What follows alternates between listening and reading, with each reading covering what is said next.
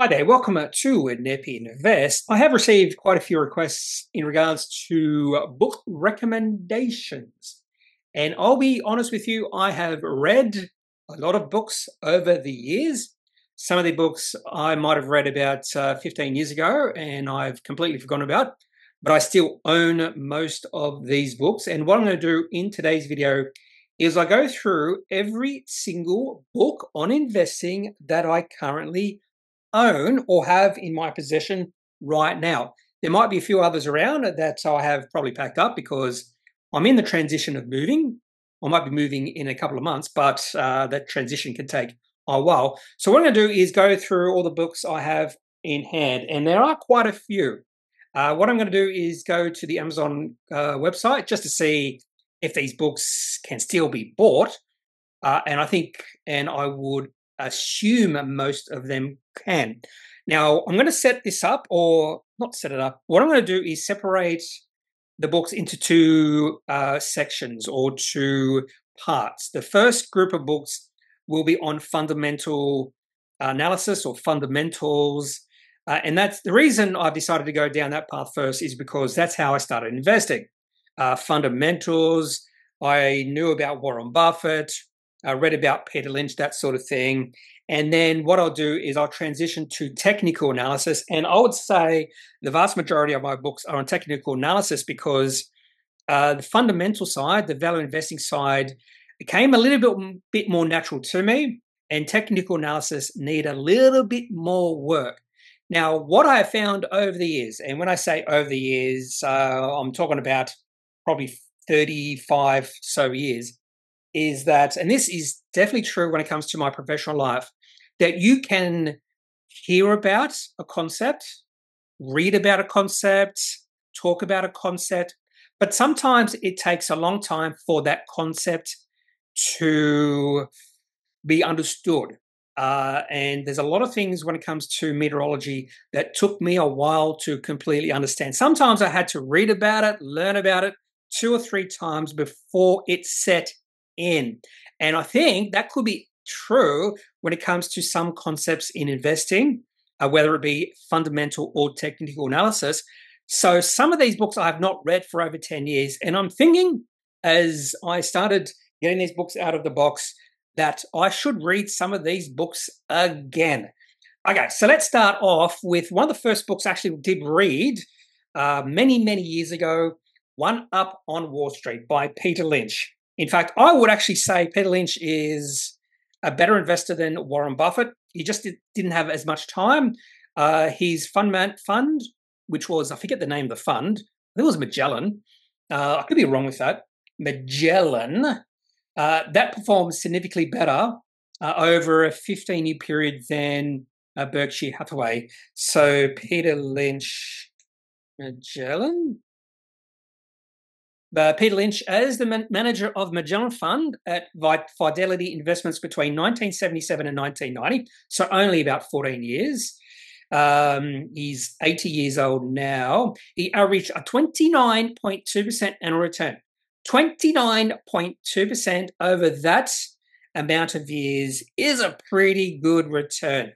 Consistently more than doubled the S&P 500 stock market index and making it the best performing mutual fund in the world. Yes, I believe this is, he's also a proponent of value investing. That's probably why I was drawn to his book initially. I love value investing. I still like value investing, by the way. He also, not only One Up on Wall Street, I'm pretty sure he's released a few other books as well. Another interesting thing, he's coined a number of well-known mantras of modern individual investing, such as invest in what you know, which I can understand, but I might discuss this more through one of the books I've also read. And 10-bagger, yes, Peter Lynch came up with the name or the term 10-bagger. Lynch has been described as a legend by the financial media for his performance record. So let's go back to Amazon.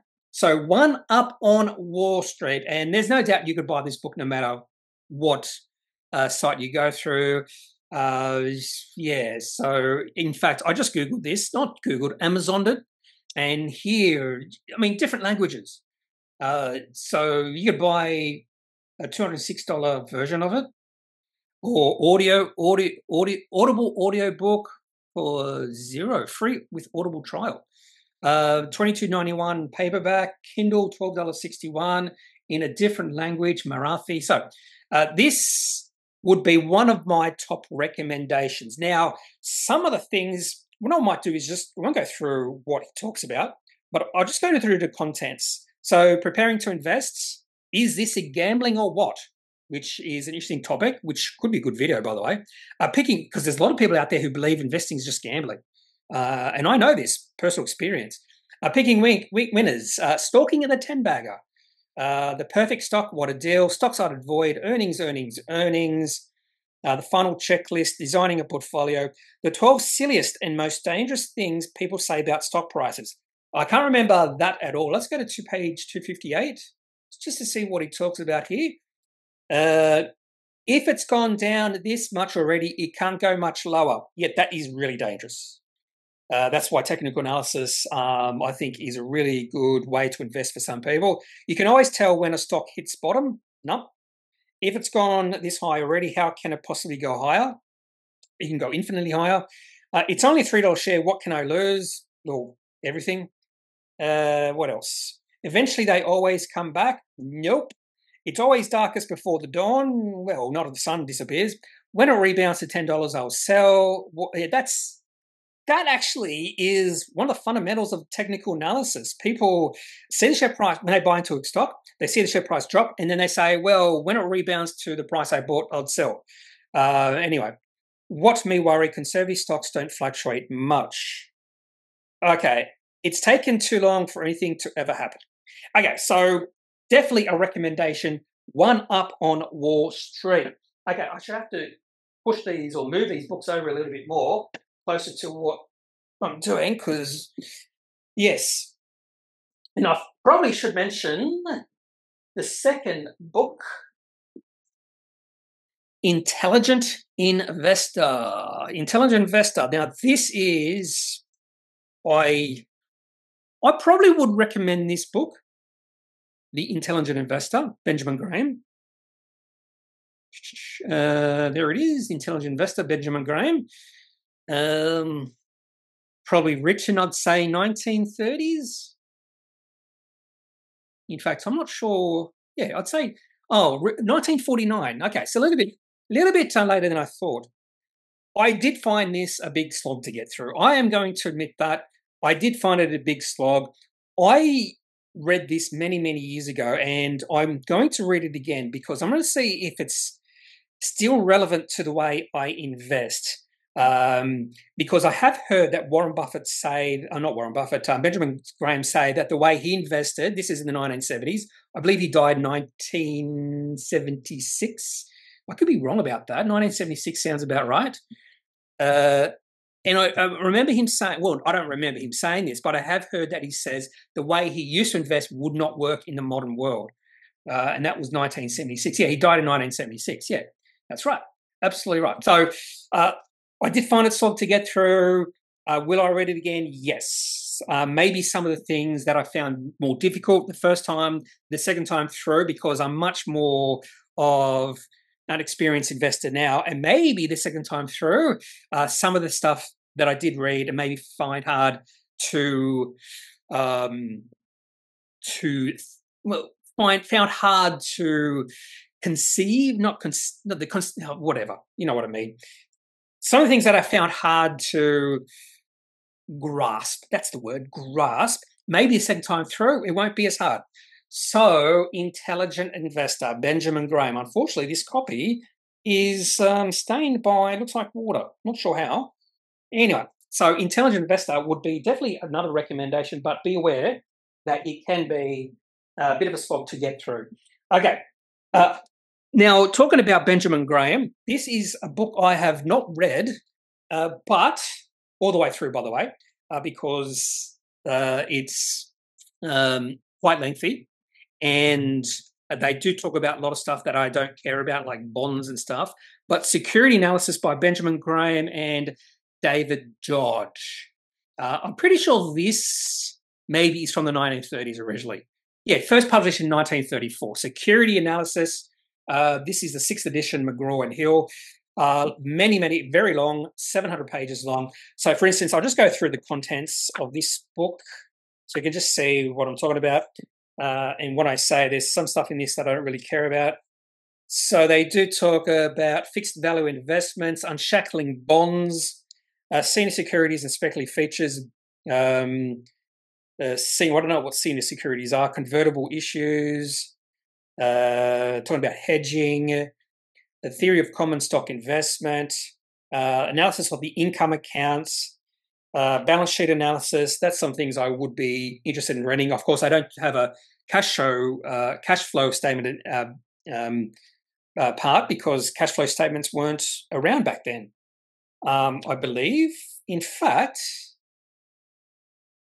that's interesting. When did cash flow statements have to be included? Cash flow statements, history. Sorry, going a bit of a tangent here.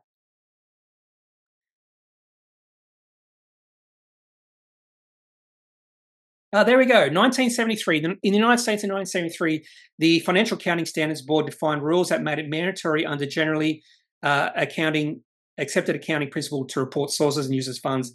But okay, maybe that's not it. But I'm pretty sure that most financial statements 50 years ago or so did not include cash flow statements. Maybe 1992, 1994. Yeah, here it is, 1994. Yeah, 1994, mandating that firms provide cash flow statements. There you go, 1994. Before that, no cash flow statements. Anyway, so security analysis, a book I haven't really gone through, just slightly, a little bit, but that could be something for you. Here's an interesting one. A random walk down Wall Street. Random walk down Wall Street. Now, this is another one that I haven't read for a long time. This is by Burton G. McCullough. Definitely a lot of options here. This is actually the one I do have. Random walk down Wall Street. So what is a random walk down Wall Street? I'm pretty sure he has a definition here, and I'm not sure if I completely agree with this thinking anymore. Okay, so I'm just going to have a look. Random walk down. What is a random walk? Page 26.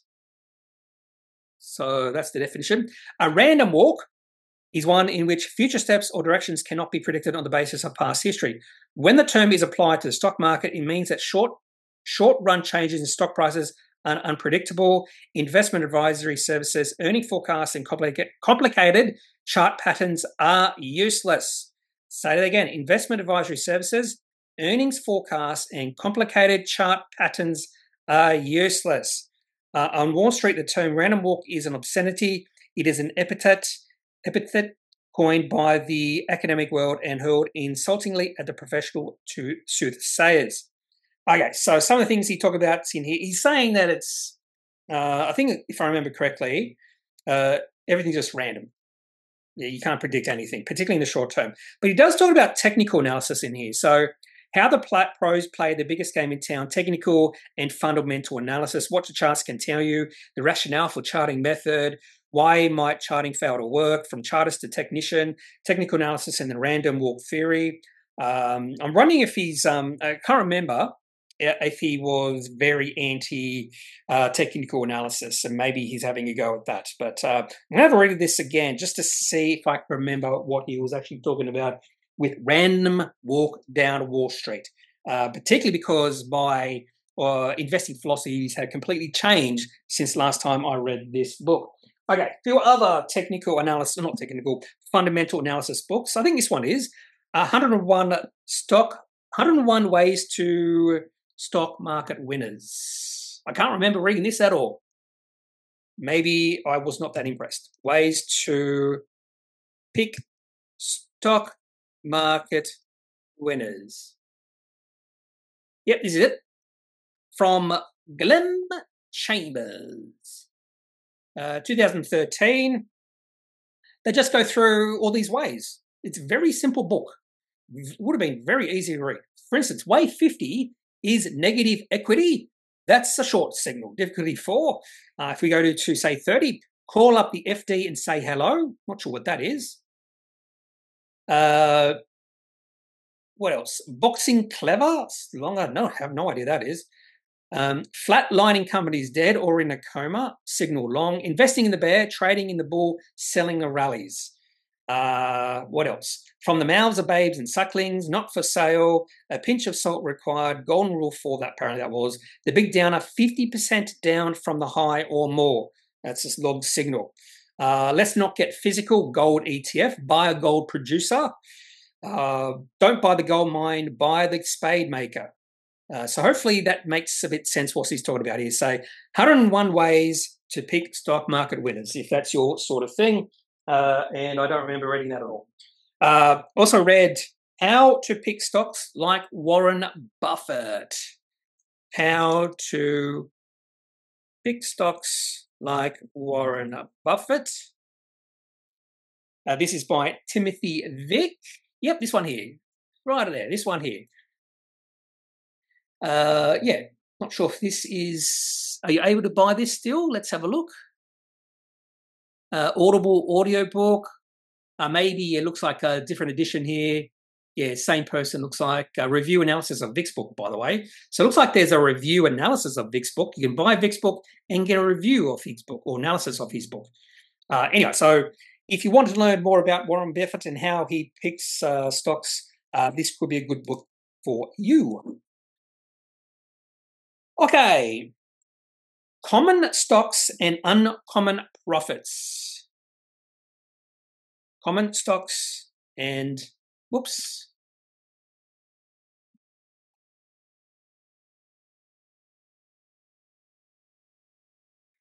And Uncommon Profits by Philip A. Fisher. Definitely can buy this. I don't remember this book at all. So let's have a look. I sort of would have read this, yeah, probably well over 10 years ago.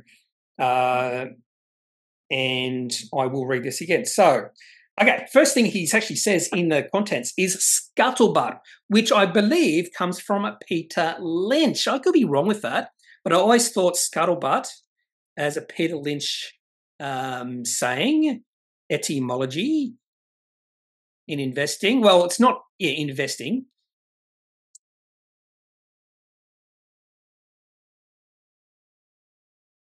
Oh, maybe it's a little bit, according to this, it's a little bit earlier than that. Oh, no, that's different. Anyway, I could be completely wrong. Oh, look, Power of Phil Fisher's Scuttlebutt Method. There you go. And that's the guy who wrote this book, Guru Focus, The Power of Phil Fisher's Scuttlebutt Method. So that's the first part of his contents here, what Scuttlebutt can do, what to buy, the 15 points to look for in a common stock, applying this to your own needs, when to sell and when not to, the hullaboo about dividends, 5 don'ts for investors, 5 more don'ts for investors. So let's have a look at page 47. What to buy, the 15 points to look for in a common stock. Let's see if there's anything interesting in this. Goes on. It's just writing.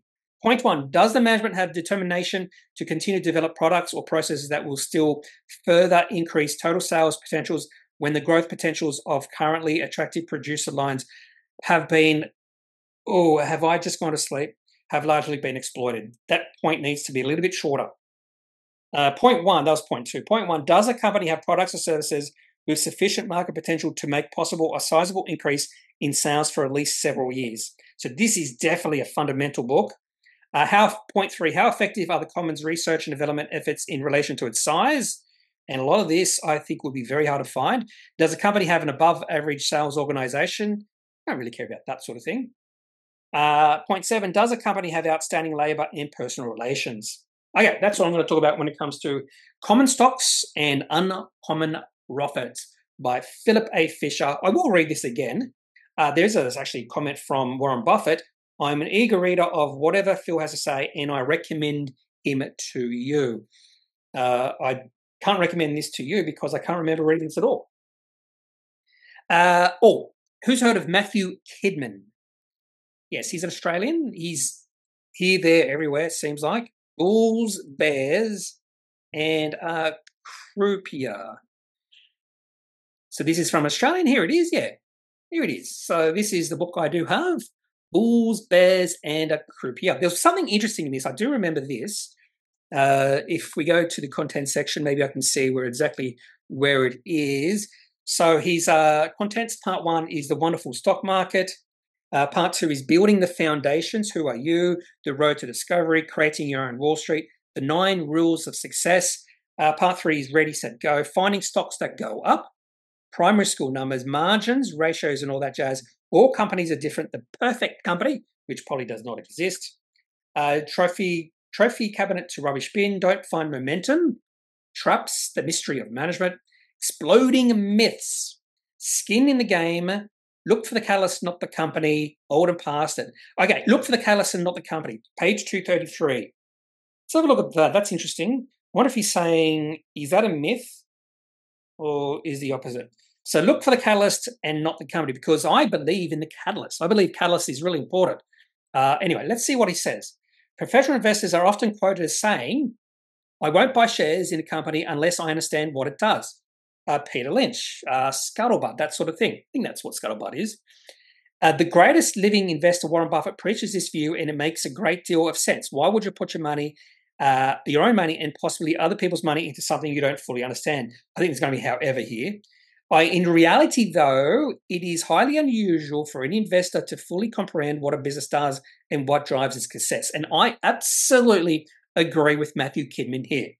If I actually was a proponent and a follower of only buying companies that I understand completely, I would never buy a company at all, because there's always going to be something I don't understand about a company unless I'm running that company.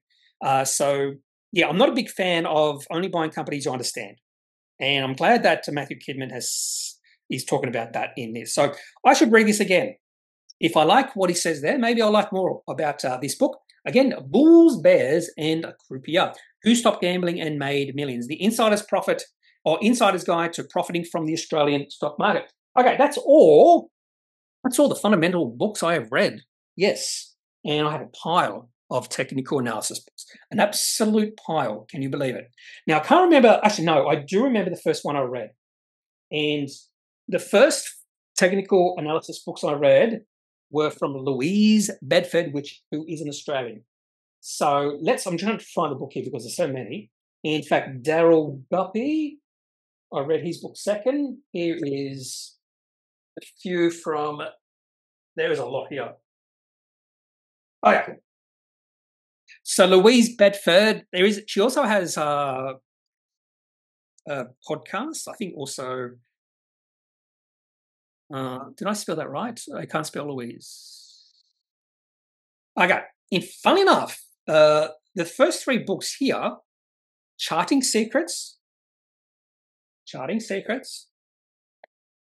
Trading Secrets, there we go, and The Secrets of Candlesticks. The first 3 here are her books. I don't remember which one I first read, but these what got me into technical analysis. I can't remember exactly what drew me to these books. And one of my qualities is just curiosity, and I was curious about charts and charting, even when I started investing, that sort of thing, and something just drew me into her books. Not sure. And the whole reason why I used candlesticks is because of Louise Bedford. So The Secret of Candlestick Charting. It's not that very long. You learn a lot of these little patterns. For instance, I'm just going to open up randomly the Morning Star. So you can learn about that sort of pattern, or the Harami cross, which I don't know about. Bullish engulfing pattern. Where to draw your lines. So talking about support and resistance, trend lines, where to draw your lines, tweezer tops, tweezer bottoms, which I know nothing about, dominant white candles. So on occasion, I do talk about that. Dominant, in fact, for my charts, it's green candles, but that's where you get a really long green body. That's really good buying pressure. Dominant black candle, which is the complete opposite, which is a red candle with what I look. That's very bearish. Anyway, so So some of this has definitely seeped into my brain. So apparently looks like she uses a 30-week moving average. Putting it all together, how I use a relative strength comparison. Yeah, so recommend that one if you're starting out. Trading secrets, killing strategies to beat the markets and finally achieve the success you deserve. What does she talk about here? I can't remember at all. So let's have a look. The contents, business secrets, it takes all sites. It's all about sex. Ooh, trading tools, trade management secrets, recession smashing strategies. Okay, so I can't remember reading this at all. But anyway, and the other one was charting secrets, trade like a machine, and finally beat the markets using these bulletproof strategies. So some of the stuff within this book, moving averages rock. That is a chapter. So maybe one of the reasons why I really like moving averages is because of Louise Bedford. I didn't really know that. Volume counts. I'm a massive proponent of volume. So chapter 3 is volume counts. Chapter 4 is moving averages. I should read this again. My momentum mistake is chapter 5. Magic macro continuation patterns. Candlesticks undercut. Putting it all together. Yeah, I should read this again. Maybe I took a lot from this particular book because some of that volume and moving averages is stuff I use today. Okay, what should I... Yeah, Daryl Guppy, yeah. So one of the next book I read was Daryl Guppy, Guppy Trading. Guppy Trading. And one of the reasons why I went from using like 1 or 2 moving averages to using many moving averages is because of Guppy Trading. Daryl Guppy. This book right here. Guppy Trading, Essential Methods for Modern Trading. This is definitely a book I will read through again. Now, he uses more moving averages than I use. He uses probably twice as many moving averages I use. In fact, I'll just show you one of his Daryl Guppy chart. Image. Oh, I can't even spell Daryl. Dryly. Here we go. Guppy multiple moving average, whatever it's called. Guppy multiple moving average. And where was that? Here it is.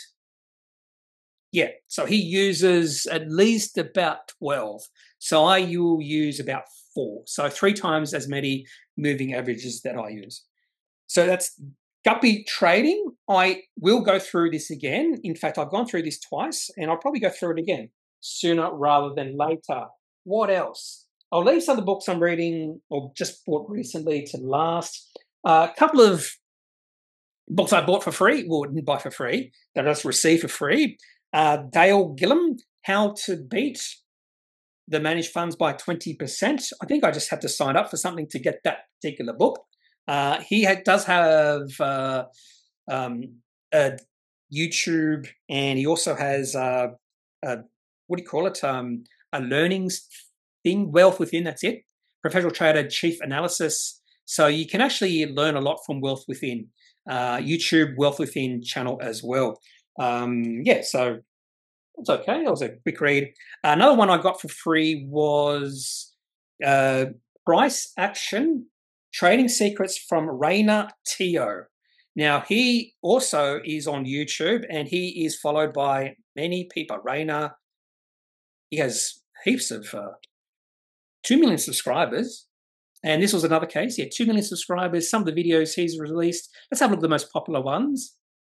Candlestick Pattern Trading, Ultimate Beginner's Guide, the Ultimate Stock Trading Course for Beginners, Support and Resistance Strategy, Moving Average Secrets. There you go. So 2 of his most popular videos are about support resistance, which I'm a big supporter of, and Moving Average Secrets, Technical Analysis Secrets. So some of these videos have over 7 million views. Maybe this is what I should do for a new channel, this sort of thing. Anyway, so he sent me a book for free. I don't know why. What else do we have here? Okay. The Encyclopedia of Chart Patterns by Balkowski.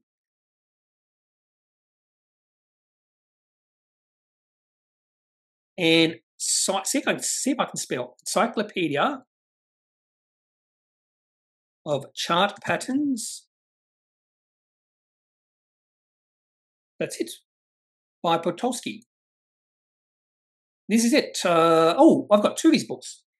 Yeah, here we go. So I'll show you that one next. So this is just Encyclopedia of Chart Patterns, one of these, yeah.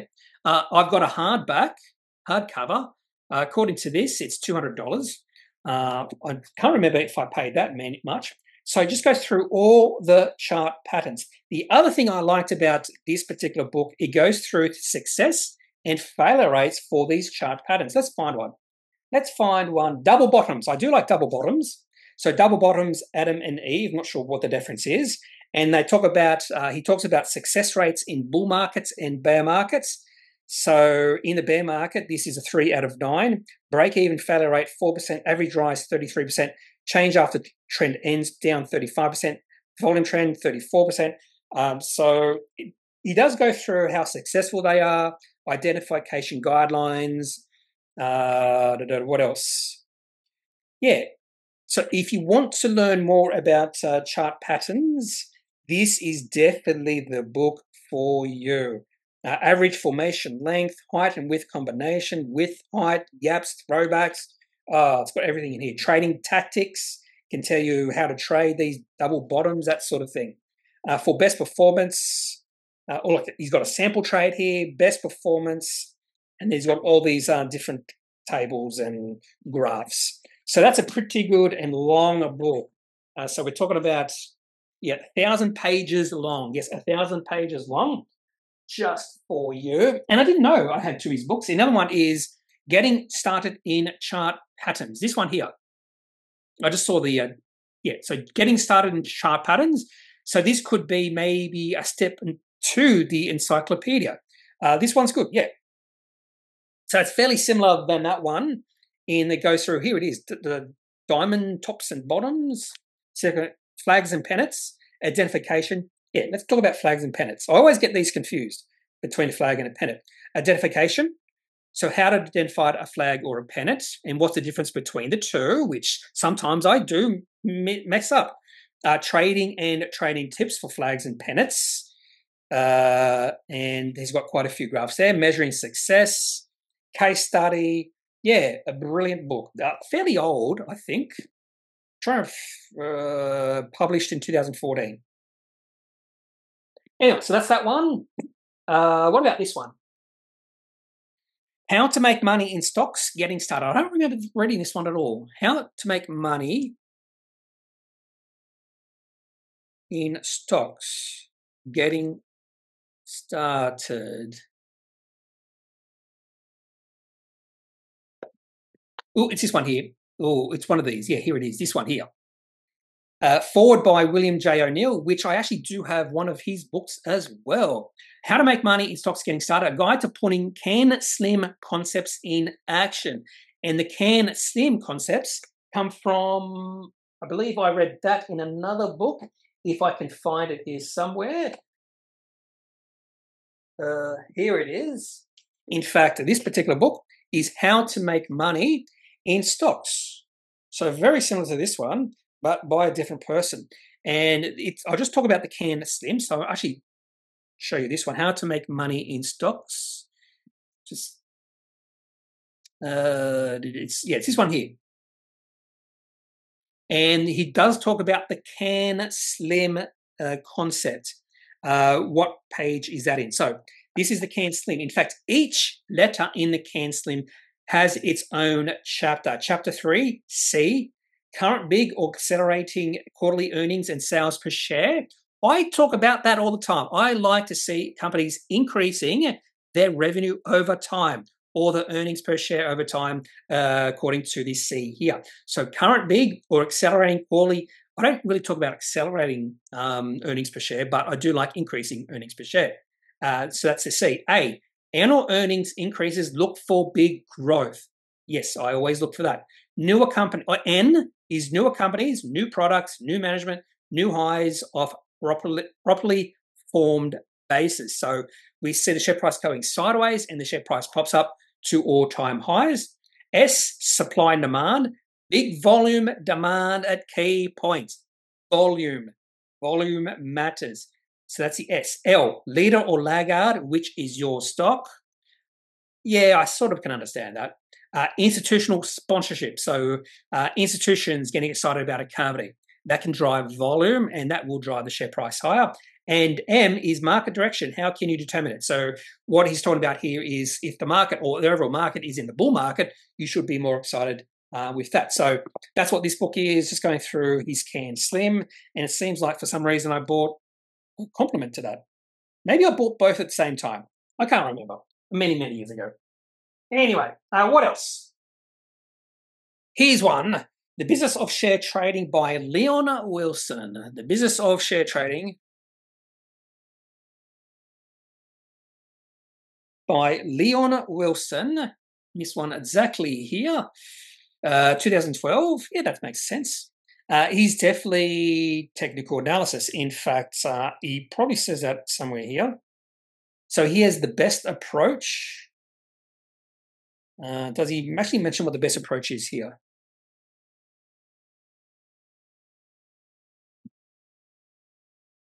Not sure. Oh, he comes from Tasmania.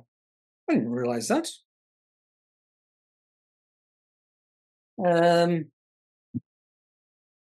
Okay, so contents, basic principles and techniques. The best trading plan, page 63. Indicators and opportunities, bring it all together. So let's go to 63. Page 63. He talks about technical analysis on page 14. 63. He goes through all the questions you have to ask yourself. What should I trade? Blue chip, mid cap, speculative, derivatives, talking about shares, mid cap. He talks about blue chips, mid caps, and the advantages and disadvantages.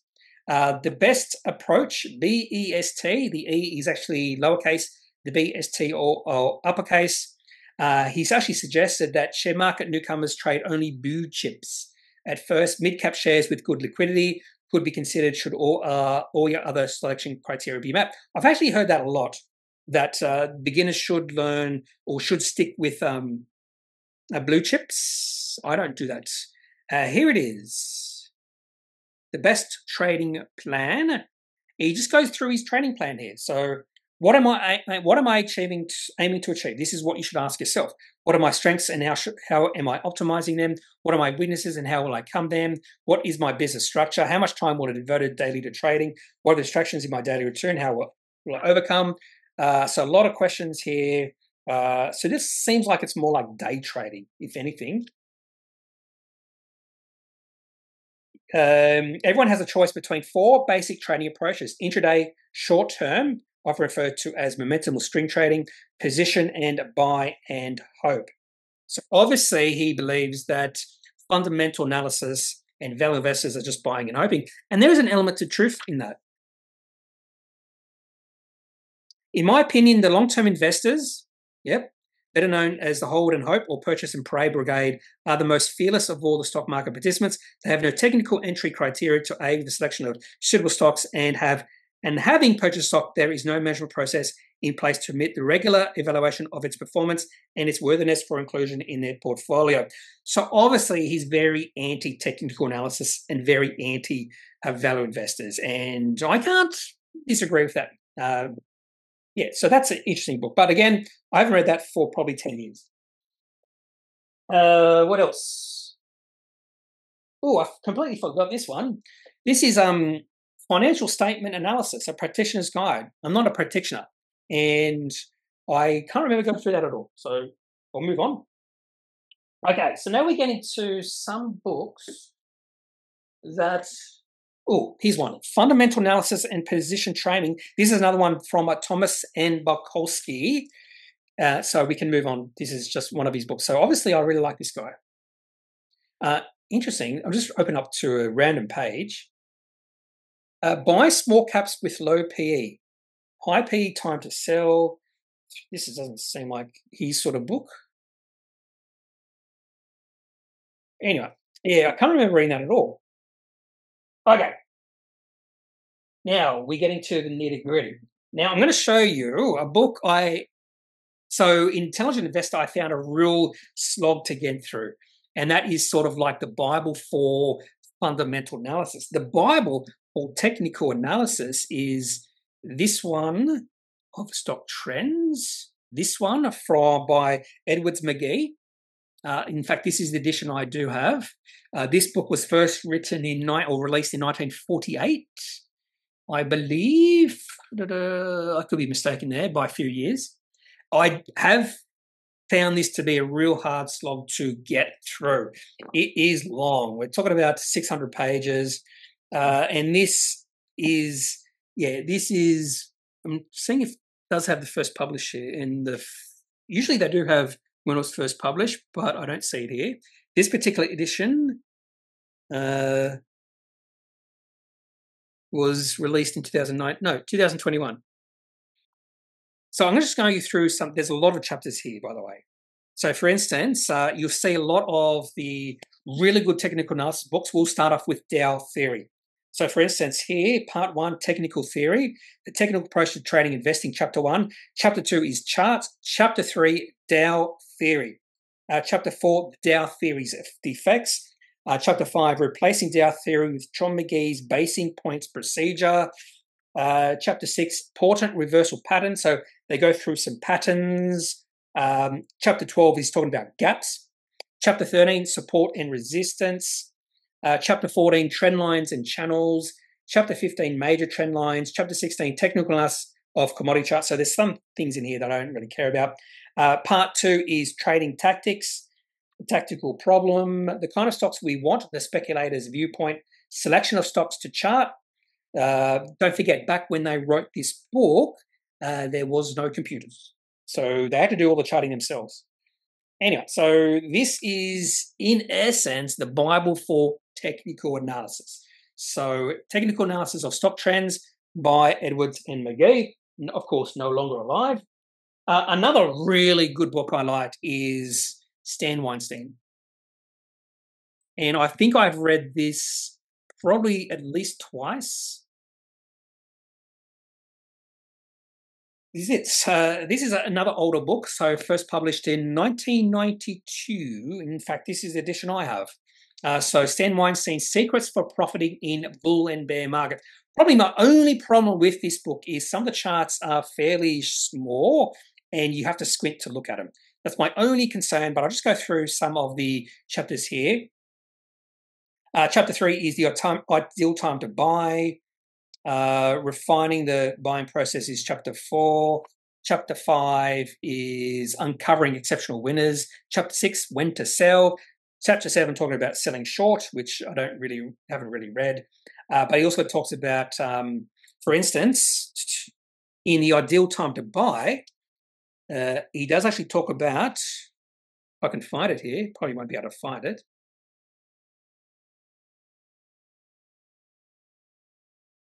Yeah, the 4-year presidential cycle. Yep, he talks about that. Buying and selling patterns to be aware of.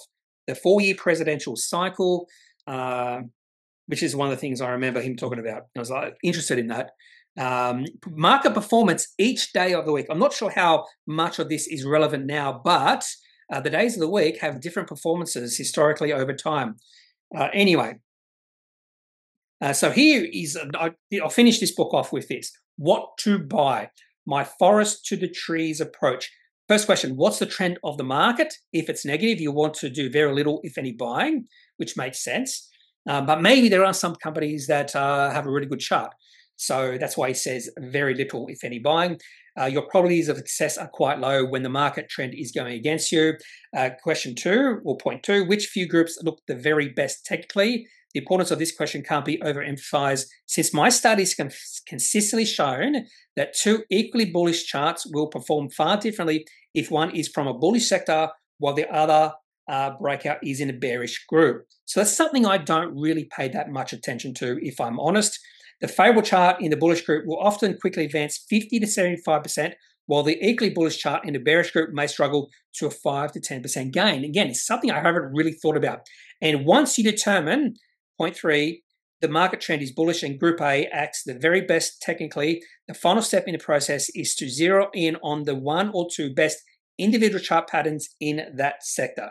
So that's his forest to the trees approach. So that's actually a nice little book for those who are interested. Okay, I'm going to go through. I've only got a few left here, and 4 of the ones left I haven't completely read. Now, here's one from Anna Cooling, and I've mentioned many times before how I'm a fan of volume. Is there 2 L's in her? There is 2 L's in her. There you go. And this is, I saw this book and went, oh, this could be for me. A complete guide to volume price analysis. This is from 2013. Seems like a lot of the books I did buy were from that area, like 2012, 2013. This is one I'm going to read again. In fact, I've read here. I've written down a book to read. Yeah, and this is a quote from Edwin Lafleur, 1923. There is nothing new in Wall Street. There can't be because speculation is old as the hills. Whatever happens in the stock market today has happened before and will happen again.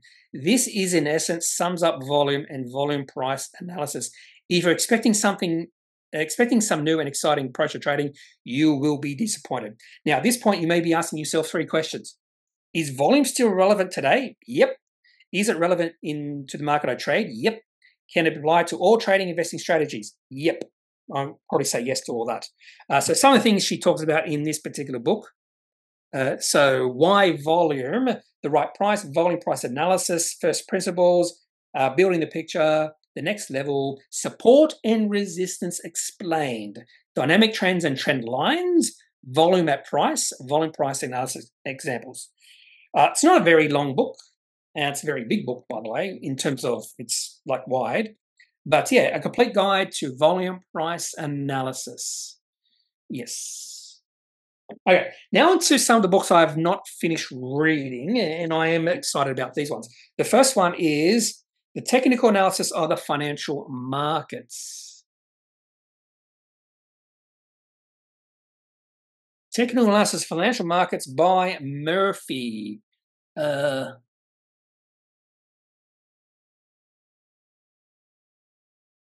Which one is it? Here. Yeah, this one. Yeah, I've got unfortunately, I have the cover off. This is a hardback. I have started to read these books. I've got 4 of them, and I really like them. I haven't got through much of this book, but so for instance, I'll just go through some of the contents in this one. So I've already mentioned that, in my opinion, a lot of the technical analysis books, a lot of them should start with Dow theory. They should start at the beginning. And so for this particular book, Chapter 2 is on Dow theory. Chapter 3, chart construction, arithmetic versus logarithmic, candlesticks. He talks about construction of the daily bar chart, weekly and monthly bar charts, basic concepts of trend. Trend has 3 directions. Trend has 3 classifications: support and resistance, trend lines, channel line, major reversal patterns, continuation patterns. So he talks about the importance of volume. Page 107, there you go. Continuation patterns, symmetrical triangles, ascending triangles, volume and open interest. That is one chapter in itself. Looking forward to reading that one. Long-term charts. Yes, chapter 8. Chapter 9 is on moving averages. Moving average envelopes, Bollinger Bands, moving averages tied to cycles, Fibonacci numbers used as moving averages. Then he talks about oscillators and contrary opinion, point and figure charting, Japanese candlesticks. I'm pretty sure candlesticks came from Japan. Elliott wave theory. So that is one thing I want to learn more about, is Elliott wave theory. So maybe this can be my start. Time cycles, computers and trading systems, money management and trading tactics. Oh, it keeps on going on. Stock market indicators. Oh, there's a lot here. 500 pages long. Okay, so that's financial markets, or financial analysis of the financial markets, or no, technical analysis of the financial markets by Murphy. One I've started reading but haven't quite finished, well, nowhere near finishing yet. Another book I'm reading is Technical Analysis Explained by Pring. So you might say, why am I reading a book called Technical Analysis Explained. Again, this is just me just trying to build on my knowledge. And the more I build on my knowledge, a lot of the foundations of my knowledge will be really solid. And that's exactly what I'm trying to do right now.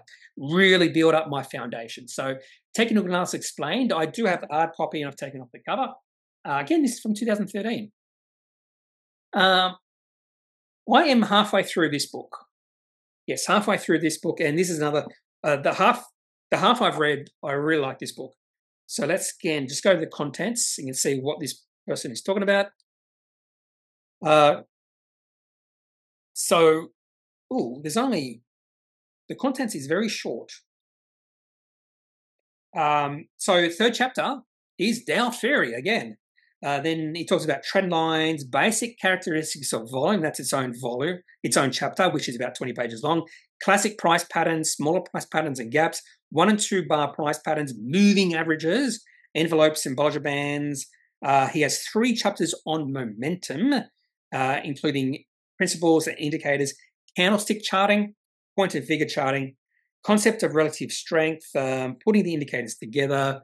And then part 2, that's part 1. Part 2 is market structure. And part 3 is other aspects of market analysis. So I'm halfway through this book. And when I say halfway through, I'm on page 383 of about 700 pages, almost 800 pages. Okay. Now, there are 2 books I have not started yet. 2 books I have not started. Well, that's a lie. I'm through 6 pages of one book.